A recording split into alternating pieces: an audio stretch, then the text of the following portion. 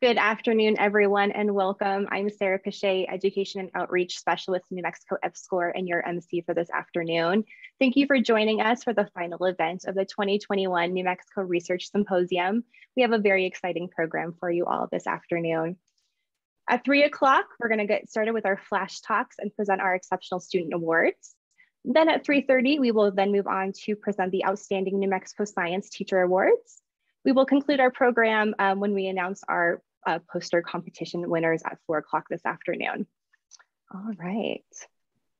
So before we get started, what is a flash talk? A flash talk or a 3-minute thesis is a presentation where researchers present their concept or ideas in 3 minutes with one slide in a manner that is understandable to a general audience. This afternoon, we will have 7 smart grid researchers who will convey their research to you in this manner. For timekeeping purposes, Brittany will be keeping track of time, so just keep an ear out for her. All right, our first presenter this afternoon is going to be Jessie Krasmarski. And Jessie, go for it in 3, 2, 1.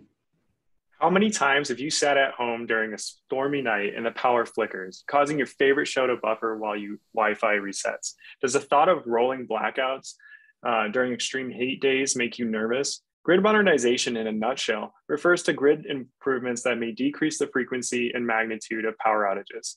Consider a community microgrid installation. Built and maintained by your electric provider, these installations can serve your home and surrounding critical infrastructure directly or indirectly. The concept of a microgrid may be abstract from a technical perspective, but the impact they have is very real, localized, and personal.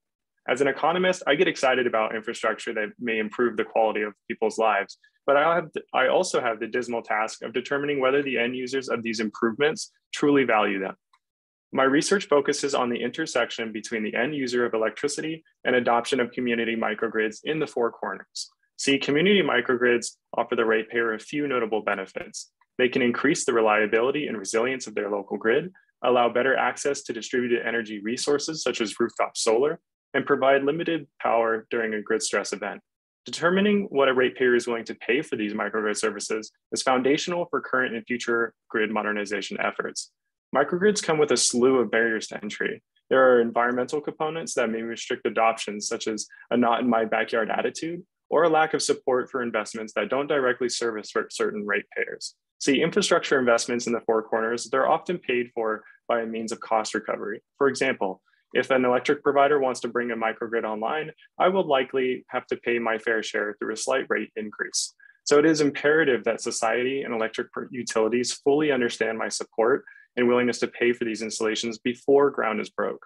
I recently surveyed approximately 5,000 electric ratepayers across the Four Corners and determined that between 40 and 45% of respondents would be willing to increase their electric bill in exchange for a community microgrid installation, depending on the level of direct tie-in that they would receive. Furthermore, I found that the median amount a ratepayer across the Four Corners would be willing to pay is an additional $14 to $25, again, depending on the level of benefits. Additionally, I find various ideological, political, and socioeconomic characteristics do impact the likelihood that a ratepayer would be willing to pay or support the microgrid installation. To summarize, my research focuses on determining the full scope of both market and non-market values associated with community microgrid services. This information is novel in its approach, but it provides a framework for electric utilities, public regulatory commissions, and other stakeholders to fully account for the economic value of community microgrids. With 8 seconds to spare, ladies and gentlemen, Jessie, well done. Thank you so much, Jessie. That was wonderful. Next up, we have Anhao Zhang. And Anhao, we've got, if you're ready, go 3, 2, 1. December 2015, the first non-successful cyber attack on a power grid took place in Ukraine. 230,000 residents were without electricity. The Ukraine power grid attack targets the traditional power grid system. So could such attacks be launched on the smart grid? Unfortunately, the answer is yes. Since more devices are connected to the internet to support remote controls and two-way communication. The smart grid actually provides a larger attack surface for the attackers. In order to prevent cyber attack on the power grid, there are many technologies and the best practice should be adopted. In my research work, our design contributes to the foundation, the cornerstone of smart grid security, which is the device authentication. I believe authentication is not a stranger for everyone in this room. We perform basic password authentication on a daily basis when we unlock our phone, log into our workstation. The purpose of authentication is to validate user or device. However, when it comes to the device authentication, we cannot enter password for each of the device. We want the process to be automated so that when the device is plugged into the outlet, it will do whatever it's supposed to do without any user efforts. We also want the authentication process, which contains different cryptographic operation, to consume as little computation resource as possible so that the authentication method can be used on the resource-constrained device, such as IoT device, which are usually powered by batteries.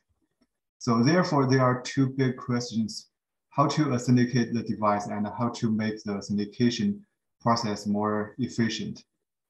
Our solution is to improve the authentication message flow designs to reduce the amount of traffic while maintaining a high level of security. As a result, our authentication process design can save nearly 50% of energy costs compared to several existing designs. So the smart grid connects tens of millions of devices to the cyber networks. Therefore, the cybersecurity is essential to guard our next generation power grid.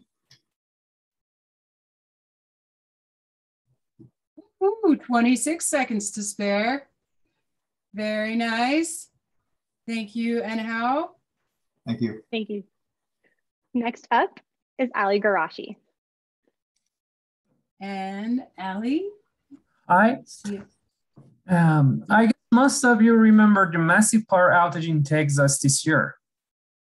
This massive power blackout shows us we need to improve the reliability and resiliency of our power system. One way to address this issue is to design the electrical grid by connecting multiple microgrid systems. In this architecture, if there is a fault happened on the distribution feeder, the microgrids can continue to work independently and support their local loads. In addition, if there is a fault happened inside each of the microgrids, the faulty microgrid can be isolated and the rest of the system can continue to work. We can use this idea to improve the modularity and reliability of a single microgrid. To this end, we can design a microgrid by interconnecting multiple smaller scale microgrid, which are called nanogrids.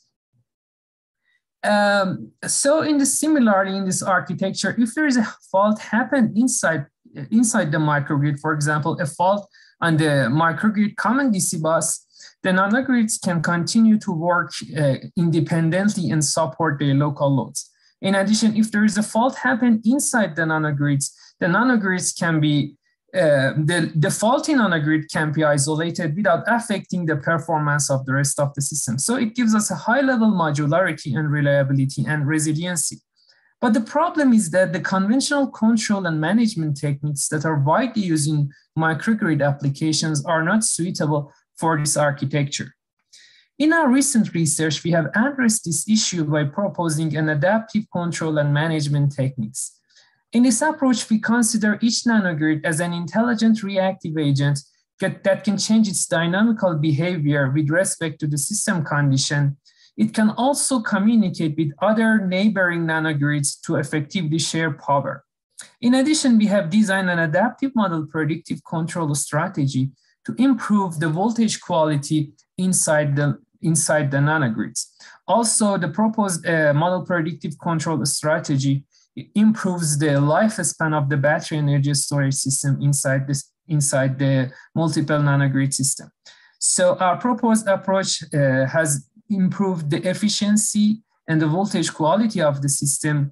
I should mention that the result of this research has been submitted in International Journal of Electric Power and Energy System, and it is still under the review. Thank you very much for your attention. Wonderful. Great job, Ali. Thank you so much. Thank you. You're welcome. Up next, we have Don Miletus. All right, Don, and 3, 2, 1. I don't have to tell anyone here that we're feeling the effects of climate change, and we've found ourselves in a climate crisis. This year, we've seen historically catastrophic floods in Germany. There were over 200 major wildfires in the US. Tennessee experienced flash flooding, while for the first time, the Colorado River was declared short, triggering mandatory water consumption cuts for New Mexico. So it's obvious this climate change is rapidly creating a world we can't survive in. And unfortunately, the climate crisis is actually made worse by the fossil fuels used to power our electric grid. So the generators that power the electric grid in New Mexico are traditionally powered by coal-fired and natural gas-fired plants. But by using energy from renewable resources, we can minimize the use of the traditional generators and minimize the pollution they cause. So my research is focused on renewable resources generating energy at the distribution level of the power system. At New Mexico Tech, we have 3 arrays of solar cells like the one you see on the slide, and they each collect between 33,000 and 69,000 kilowatt hours a month, which at 13 cents a kilowatt hour means they're producing $13,000 to $27,000 of renewable energy every month. And this array of solar cells is just one example of an inverter-based generator. Unlike traditional rotational generation, which produces alternating current, inverter-based generators produce a direct current. And in order to add the DC to the AC distribution network, the DC produced by the solar cells needs to be converted to AC using an inverter. The modern inverters have interesting control capabilities that have let us come up with sophisticated power injection schemes. And it opened up the question, what's the best way to use the energy from these inverter-based generators? The first thing that comes to mind is we can use this energy directly as our power source, immediately completely inject it into the grid, and therefore reduce the demand on traditional fossil fuel generators. We do this now, it's an excellent start, but the unfortunate reality is that a variety of power system limitations lead to significant power losses when we inject power this way. So even though it's a good start, we can do better and we can be more efficient. Inverter-based generators can control the rate of power injection to react to real-time power demands of the distribution system. So my hypothesis of my research is that this will give us an ability to optimize efficiency of the power system and minimize power losses by increasing the power factor, balancing distribution phases, and providing energy during peak demand times. We can also perform better voltage regulation. In order to understand the best way to incorporate the sustainable energy into a distribution feeder microgrid, I created a 3-phase model of an underground distribution network based on the campus of New Mexico Tech. This model is used in conjunction with real power consumption data collected from New Mexico Tech's buildings and power generation data connected from our solar cells. The next phase in my project is using the model to test my hypothesis and find optimal inverter-based generation power injection strategies, which will ultimately make our distribution network more efficient and reduce traditional power generation and resulting pollution. Thank you. Bam, and just right under the skin of her teeth, she's in. Thank you, Dawn. That was fantastic as well. That was really great. Wonderful. Next up, we have Eric Dreyer. Okay, Eric, and your time starts in 3, 2, 1. Hi, my name is Eric Dreyer, and I'm a PhD student in computer science at New Mexico State University, and I'm part of Research Group 3, which explores using statistical and machine learning methods for decision support and smart grid technology. My research for the New Mexico Smart Grid revolves around time series analysis. Specifically, I've researched automatic change detection, which looks for transitions from one state of time series into another state. For example, we might want to analyze time series data about power usage to try and spot power outages and abnormal behavior in a community. Traditionally, this change detection is done with change point algorithms, which try to detect change as a single point. However, I found this assumption to be faulty in my research. In many scenarios, these changes or transitions can span multiple points in the time series. And in this example I have here, I have a time series that experiences an abrupt change in between the red dotted lines. When using a traditional change point detection algorithm, I often get multiple detections or no detections on an example like this, when really there is only one transition we're looking for. With my research, I've created a segment-based mechanism that adapts to these change point detection algorithms for these kinds of scenarios so that we can create more reliable and better detections of change in the time series.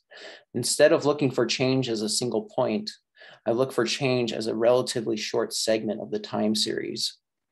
I recently wrote and published a paper on this research in the Conference of Information and Knowledge Management. So this research is important for New Mexico's Smart Grid project because part of the decision support research group is to automate detection of abrupt changes in the New Mexico Smart Grid. These changes could signify a critical failure or some abnormal behavior in some part of the system. And with so many sensors, we want to be able to automatically detect any sort of abrupt change from any sensor. Our research group is actively working to create better algorithms for detecting change to support smart grid decision-making. Thank you for listening. Wonderful job. Wow. And with 30 minutes to spare, and you didn't even talk fast. That was wonderful. Thank you so much, Eric. Up next, we have Rudy Montoya. All right, Rudy, you are ready to go in 3, 2, 1. Hello, my name is Rudy Montoya, and I am a graduate student at the University of New Mexico in the Mechanical Engineering Department. And I'm here to speak about the research I've been conducting along with my team on DC microgrid fault detection using multi-resolution analysis of traveling waves. I said a mouthful there. And on the diagram there, that's just a 2-scale model of the smart microgrid over at Mesa del Sol, just for your reference there. And so basically fault detection is going to be vital to the reliability of any electrical power system, and utilizing the traveling waves that propagate in an electrical line when a fault is encountered provides detection in the microsecond time frame. Now, this methodology used is kind of a multi-step process. The approach first starts by taking fault current measurements from running simulations in EPSCoR software. The next step would be conducting a multi-resolution analysis to calculate the wavelet coefficients for different frequency ranges. And so the wavelet coefficients are then transformed via what's called the Parseval theorem to get the Parseval energies from these. And so the final step would be to use these Parseval energy values and then also the fault location associated with those Parseval energies on the electrical line. And that's going to be the input and the output to train a machine learning algorithm. And what we were using is the Gaussian process for machine learning. And there's other types of machine learning processes you can use as well. Now, depending on the microgrid topology, the error in determining the fault location we found to be about 2 to 5%, which is pretty good.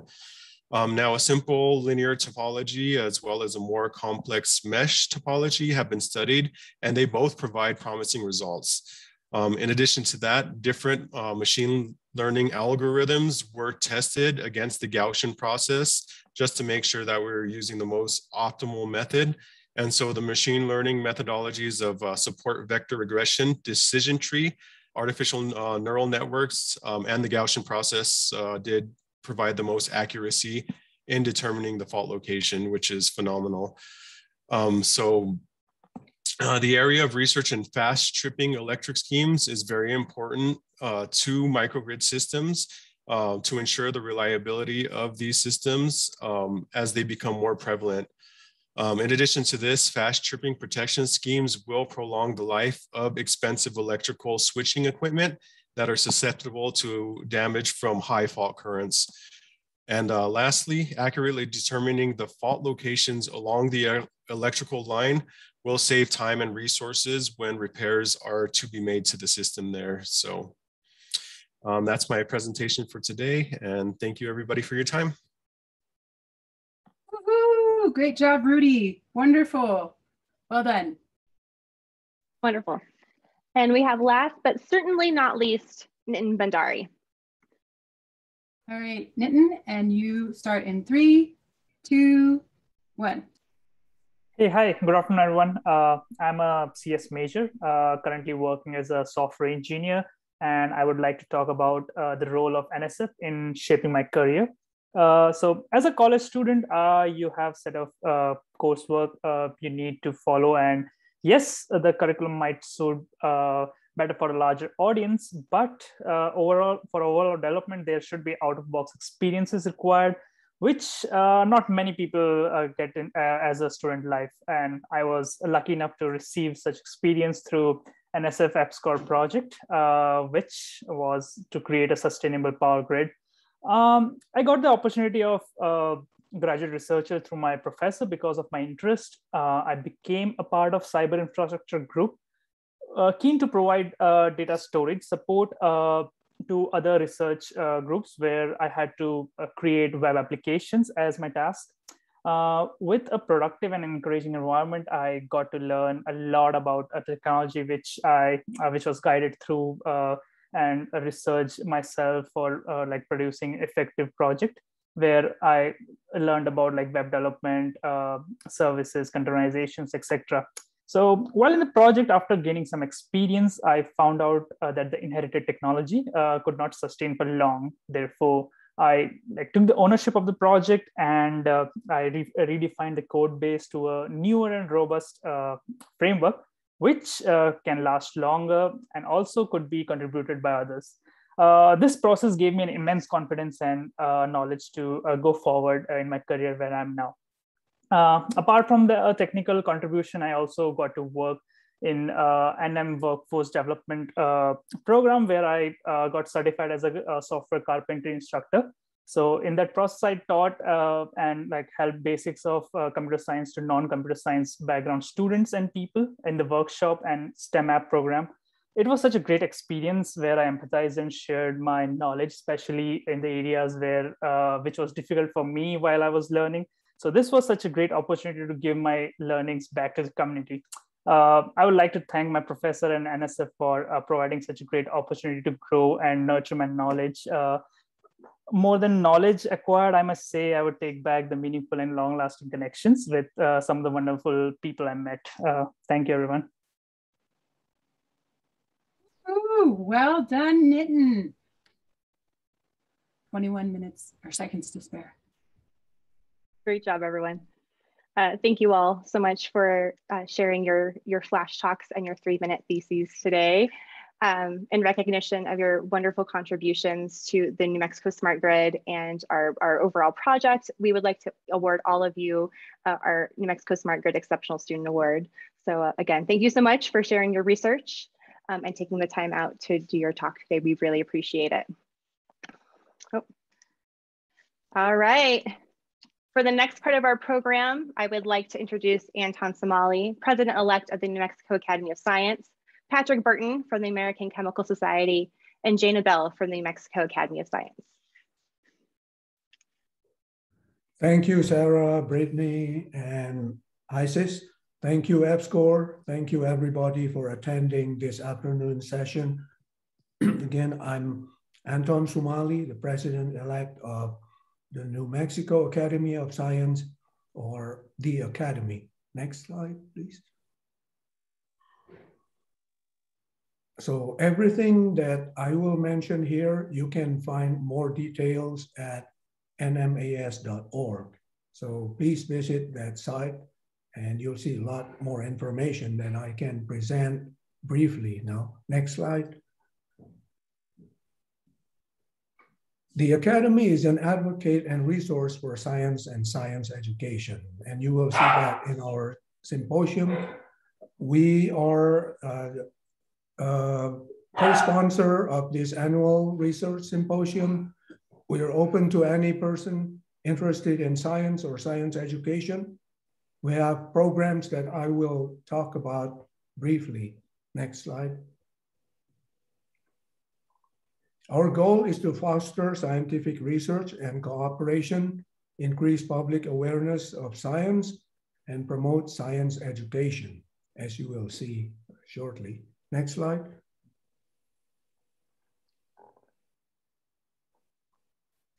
There are a lot of interesting reasons to join us, but mainly to support science and science educator.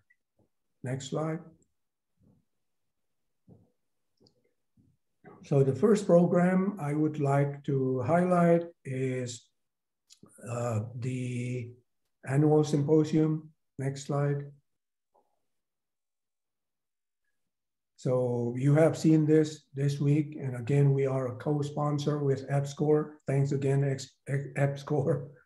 And you know the participants are people like you, science professionals, professors, grad students, secondary students, i.e. high school students, and some of them are members of our academy.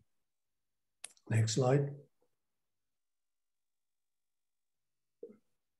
The Junior Academy of Science is collaborating with the New Mexico Journal of Science, but the Junior Academy of Science emphasizes the paper competition instead of publication. They're welcome to publish if they win, of course. But these are for students grades 6 to 12. This is for training students to communicate their work in science to others, encourages organized thinking and original research. And we collaborate with regional and state science and engineering fairs. So we collaborate with pretty much all research science fairs all around the state. Next slide. Then, as I mentioned before, there is a Journal of Science that publishes the winners or a few winners from the paper competition competitors.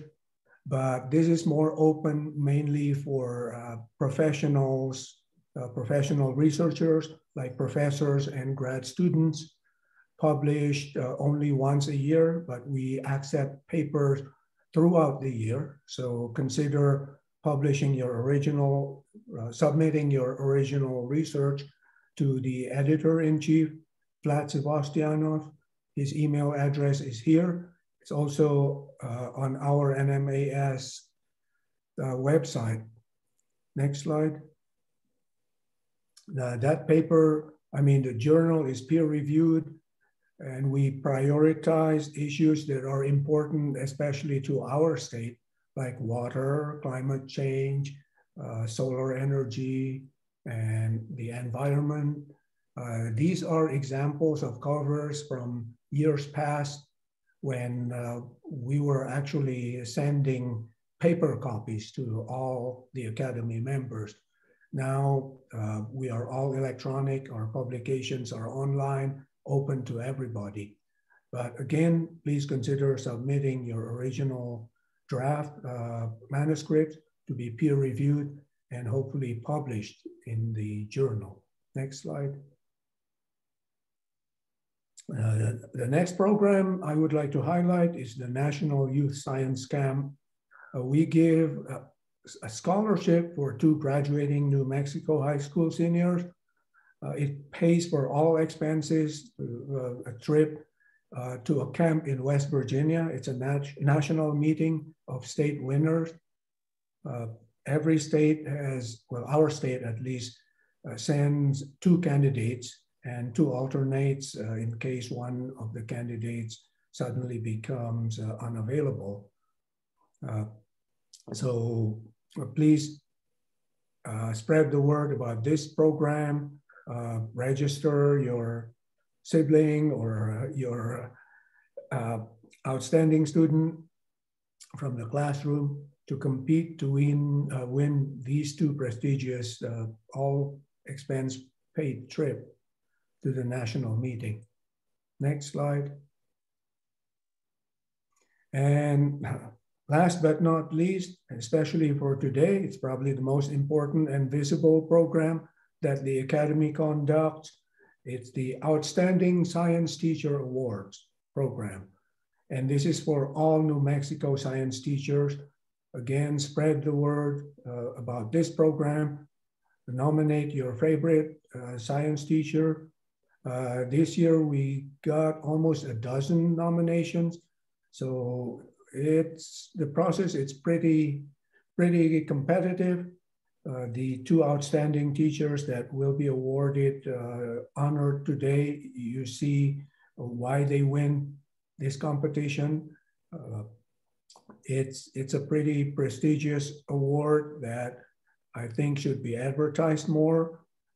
Again, nominate your candidate, and if you have any question, email Jane Obell, whom you will see in a few minutes. Next slide. Our dues are really low, unless you want to be a life member. It's only $400, but otherwise yearly membership is $15 or $25. Next slide. I think this will be mine. Last slide. Again, everything I mentioned here, you can find more details on our website, nmas.org, and feel free to email us or ask questions even after these sessions. Enjoy the rest of the symposium. Thank you again for attending. Hope to see you throughout the year. Thank you, EPSCoR. Thank you, Sarah. Wonderful. And Patrick, would you like to come on and say a few words about the American Chemical Society and your contributions to this award? Thank you. So the American Chemical Society is a national professional organization of chemists and chemical engineers. The Central New Mexico Central chapter of the society covers from Socorro to Las Vegas, New Mexico. So we incorporate the Central region and universities, including New Mexico Tech, University of New Mexico, and New Mexico Highlands University. We're very pleased to support and encourage STEM education in several different ways. One of our routine activities is sponsoring science fair awards throughout our region. And we're very pleased to also sponsor $250 awards to the teacher awards this year. Thank you. Wonderful. And now we'd like to introduce Ms. Jane Obell, who's going to tell us more about these awards. Thank you. And I think it's really pretty amazing. The New Mexico Academy of Science has been in existence for over 100 years, since before New Mexico actually was a state. The Outstanding Science Teacher Award has been presented since 1968, and we honor New Mexico's science and math educators who provide opportunities for their state students to succeed in science. Nominations are open to all pre-K through 12 teachers and all informal science educators throughout New Mexico. The award consists of a plaque and a monetary award from the Academy. And the American Chemical Society joins with the Academy in this award and also presents a monetary award. This year, as chair of the Outstanding New Mexico Science Teacher Awards, it's my privilege to announce our two amazing awardees in alphabetical order: Megan Strain from Las Cruces and Carrie Thatcher from Carlsbad. So let me start by talking about Megan Strain. She's a 5th grade science teacher at Desert Hills Elementary in the Las Cruces Public Schools. And yes, I said elementary school science teacher. She's taught for 9 years, and for the past 2 years, she's been the departmentalized fifth grade science teacher, teaching all fifth grade students an hour of dedicated science each day. This is pretty remarkable for elementary school. She's able to teach science all day in her classroom and dive deeply into science, more deeply than it's common for elementary school. In the words of her nominator, she generally cares for and supports her students and their families and is passionate about the success of her students. She understands how vital science education is and attends to equity by engaging all students in science learning. She also involves her larger school community by continuing to advocate for time spent in science teaching and learning. Her students actually enjoy having science every day. Many say this is their favorite class. They collaborate through hands-on science and engineering experiences. They read, write, speak, and listen about science concepts. They give presentations to their peers and engage in the foundations of scientific argument. Ms. Drain has also served on her district elementary science leadership committee, which has been a critical component in promoting science education in Las Cruces public schools by creating district science instructional guides for teachers and building content during remote instruction. So, Ms. Strain, it is my great honor to present you with this plaque from the New Mexico Academy of Science. And the plaque and a check will be mailed to you from the Academy. Congratulations. And I'd like to ask Patrick Burton to make the presentation on behalf of our partner in this award, ACS. Well, thank you. That's a very exciting description of the work that you do. I thought it was particularly wonderful that elementary students are conducting presentations at that very early age. That's incredible. So we're very glad to support your support and encourage your work, and are pleased to award you a $250 award in conjunction with the New Mexico Academy of Science. Thank you very much. Ms. Strain, would you like to say something? Yes, thank you. I want to thank the New Mexico Academy of Science for selecting me to be the 2021 Science Teacher of the Year. It is a privilege to represent Desert Hills Elementary School as well as the Las Cruces Public Schools District. It's an honor to have been nominated by Michelle Estrada, who has been an exemplary mentor and a great supporter throughout my time as a science teacher. I am proud to say that my love and excitement for science is being instilled in our students, allowing them opportunities to have those experiences they otherwise wouldn't have in an elementary school setting. 3 years ago, I was given the amazing opportunity to work on our 5th grade team as a science teacher. Every day, our students get an hour dedicated to each subject.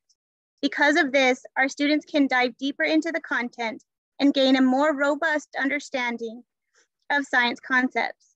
I get to expand and emphasize by giving students time to work collaboratively with one another through meaningful hands-on activities, partner work, and class discussions. Every day I get to see my students excited and engaged in learning something new. Being able to impact students' lives is why I love teaching science. I get to see my students looking ahead and questioning things, which leads to a new lesson that they are interested in learning about. My hope is that students move forward in their education with an intense interest in and passion for science. Lastly, I want to thank my incredible family for all the love and support that they have shown me throughout the years. Their encouragement pushes me to be the very best teacher, mom, and wife that I can be. Again, I am honored and humbled to be one of the 2021 Science Teachers of the Year. Thank you again. Great, great, congratulations. Our second awardee is Carrie Thatcher. And Ms. Thatcher is a sixth to 12th grade science teacher at Jefferson Montessori Academy, a charter school authorized by Carlsbad Municipal Schools. She has taught for 10 plus years and is also the science fair mentor and special education coordinator for the school. She is revered at JMA as a science nerd and wows the younger students with her wacky Halloween experiments and Star Wars knowledge. Ms. Thatcher has taught integrated science, biology, physical science, horticulture, and chemistry. In the words of her nominator, Ms. Thatcher was the driving force in creating a science fair requirement in 2015 for middle school and secondary students that focused on student interest and was fueled by parent and staff volunteers. What began as a school science fair has become annual, regional, state, and even international fair participation.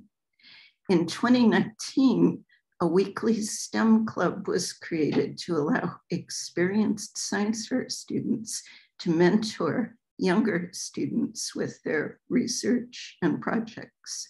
Ms. Thatcher believes that the science competitions are an excellent opportunity for students to learn how to handle themselves in interviews, respond to criticism appropriately, and be supportive of each other. She collaborates with other teachers to reinforce math concepts and ELA skills in student science presentations. Her dedicated mentorship of both middle and high school students has led to an extremely successful track record of awards and recognition, including competing and placing in the International Genius Olympiad in New York for 5 years.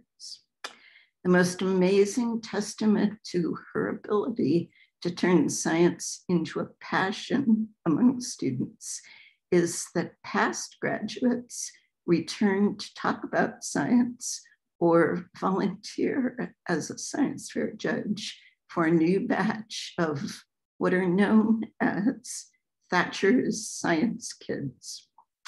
Ms. Thatcher, it is my honor to present you with this plaque from the New Mexico Academy of Science. The plaque and a check for $500 for each of you will be mailed to you from the Academy. Congratulations. And now I'd like to ask Patrick Burton once again to make the presentation on behalf of ACS. Thank you. That's wonderful to hear how you're encouraging the students to really enjoy science and remain active and engaged and come back further in their careers. So we're very pleased to award you a $250 award in conjunction with the Academy of Science. Thank you. Thank you. And Ms. Thatcher, please.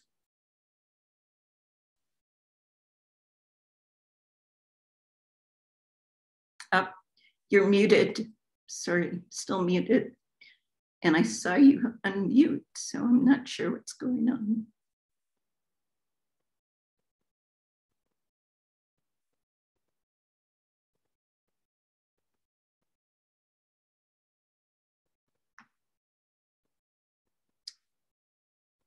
Still muted. Let me try to mute and unmute. How about now? China. Ms. Thatcher. Oh, no. Do you have a headphone plugged in by any chance? No.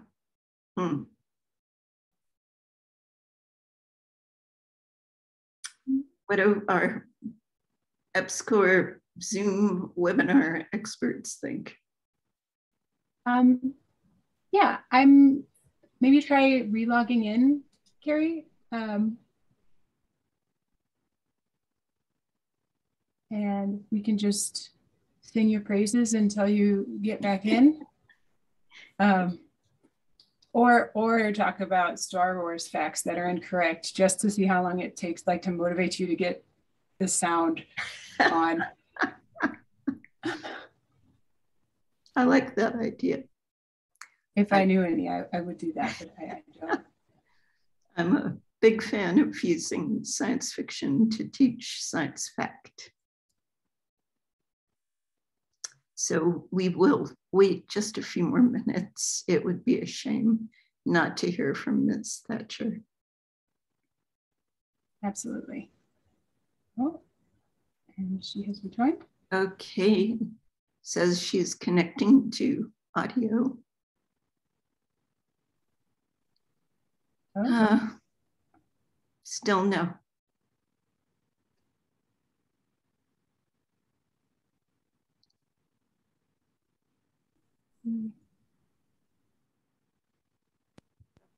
Okay.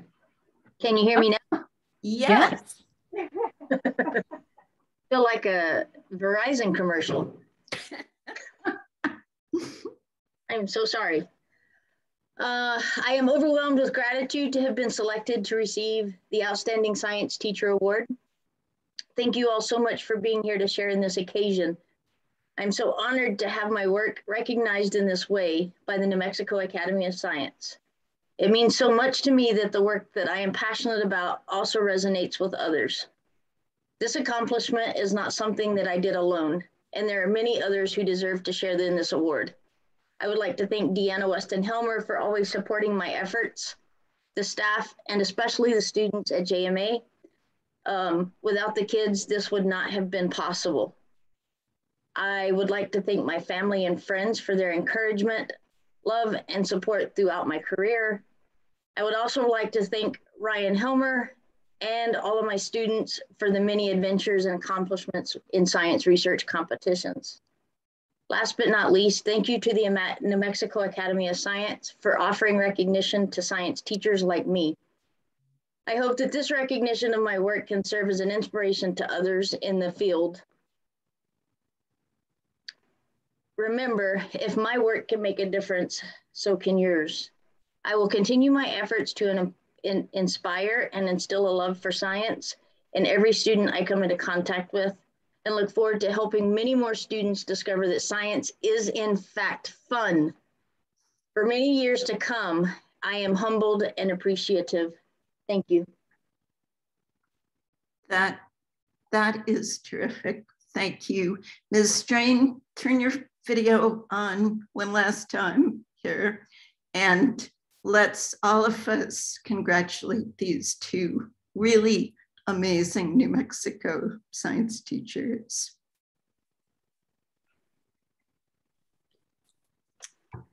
Congratulations. Thank you. Ms. Green and Ms. Thatcher. And by the way, the New Mexico Journal of Science has published Ryan Helmer's paper as one of the best student papers for this 2021 edition. Thank you. I mean 2020. Congratulations again. Congratulations to both of you. And thank you. I think we're done. Well, thank you so much. Thank you, Patrick, Anton, and Jane. And again, congratulations to the awardees. This is always one of my favorite parts of this presentation. All right, finally, we would like to announce and recognize this year's poster winner from this year's poster session. When your name is announced, please turn on your camera and mic to accept your award. And if you would like to say a few words, you are more than welcome to. First, we will announce the undergraduate awards. In third place, we have Candy Marty, Anthony Franklin, and Dimitri Rodriguez for their poster, Machine Learning with Semi-Supervised Outlier Detection Algorithms for Detecting Cyber Attacks on Smart Grids. Candy, if you wanna. And yep, Candy is going to join us in just a second. Fabulous, fabulous.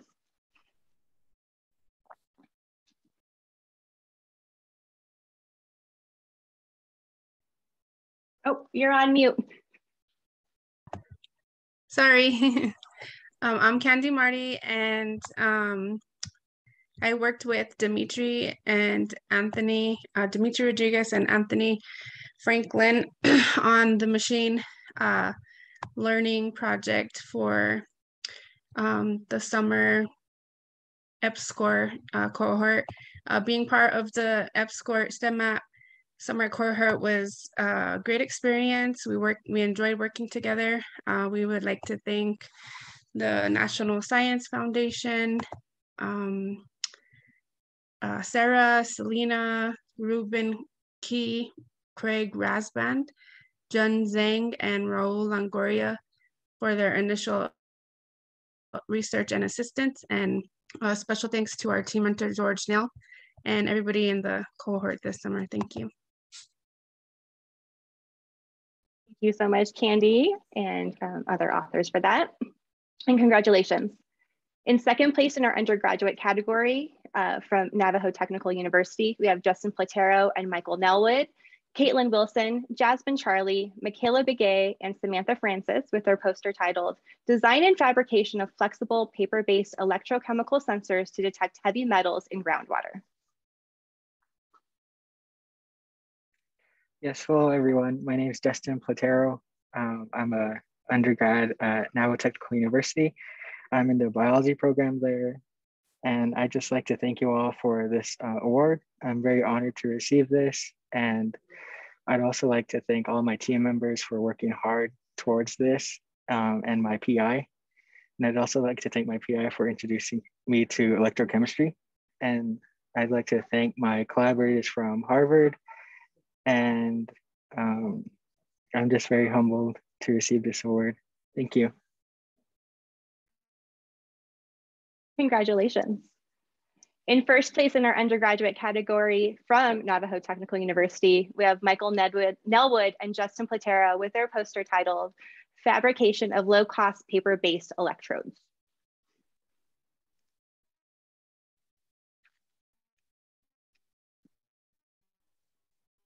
You'd like to say a few words, Michael?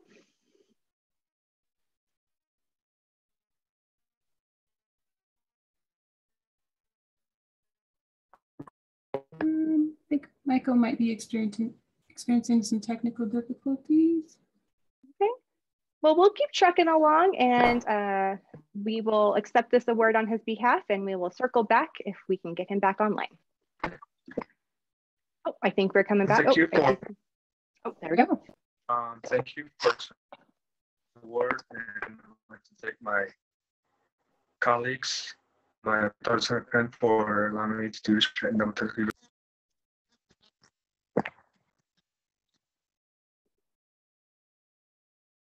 All right, well, thank you so much, Michael. Congratulations to the first place poster.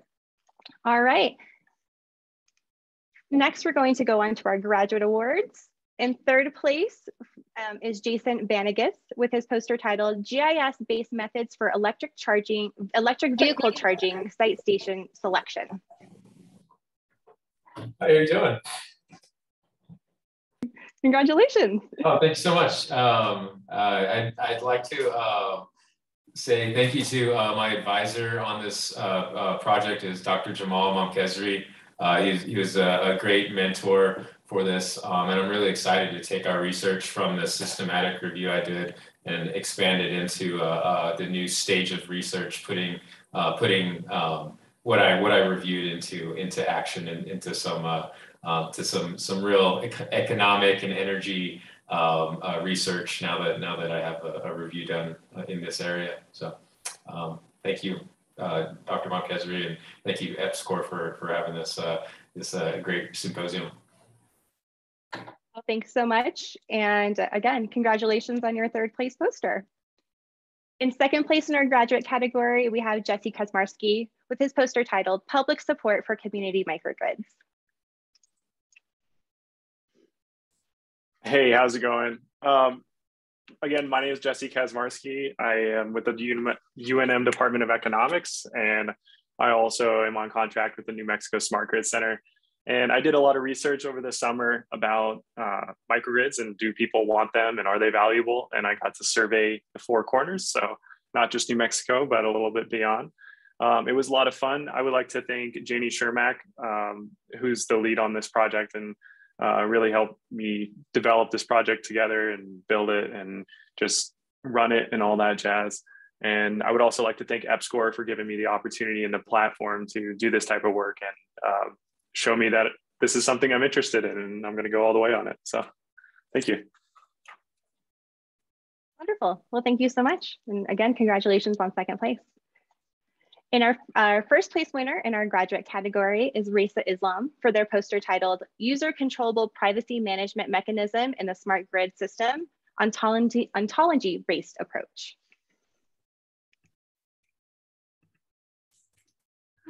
Hello. So my name is Raisa Islam and I'm a graduate student at NMTech. I'm really humbled to receive this award. I would like to thank my supervisor, Dr. Dongwan Shin, and my lab mates who helped me to finish this project, and especially EPSCoR to giving me such opportunities. Thank you. Congratulations, and you're very welcome. The last award of our session is People's Choice, where attendees were able to vote on their favorite poster. This year's winner is Raisa Islam with her poster titled User Controllable Privacy Management Mechanism in the Smart Grid System, Ontology-Based Approach. If you'd like to say a few words, if not, we can all, yep, fabulous. Yeah, I got 2 awards, so yeah, that's the win for me. Congratulations. Congratulations. And thank you. You're so welcome. All right, a huge congratulations to all of our winners for this year's session. Without you, we could not do a poster session, so thank you so much. Also, a huge thank you to this year's sponsors, the New Mexico Academy of Science, New Mexico EPSCoR, American Chemical Society, New Mexico Space Grants, and the New Mexico Center for Water and the Environment. It also would not have been possible without our speakers and our presenters this week, Dr. Larry Crumpler, Dr. Anjali Mulchandani, Paulo Omeg, and the entire Space Jam panel, our 19 poster judges who graciously lent their time, and all of our attendees. Finally, events like this cannot happen without an amazing team behind me. So thank you to Isis, Brittany, Dustin, and Selena, and all of the EPSCoR team for making this event possible. That concludes our portion of this session. Everything will be posted on our website in due time. So thank you all for attending and have a wonderful, wonderful Friday. Thank you.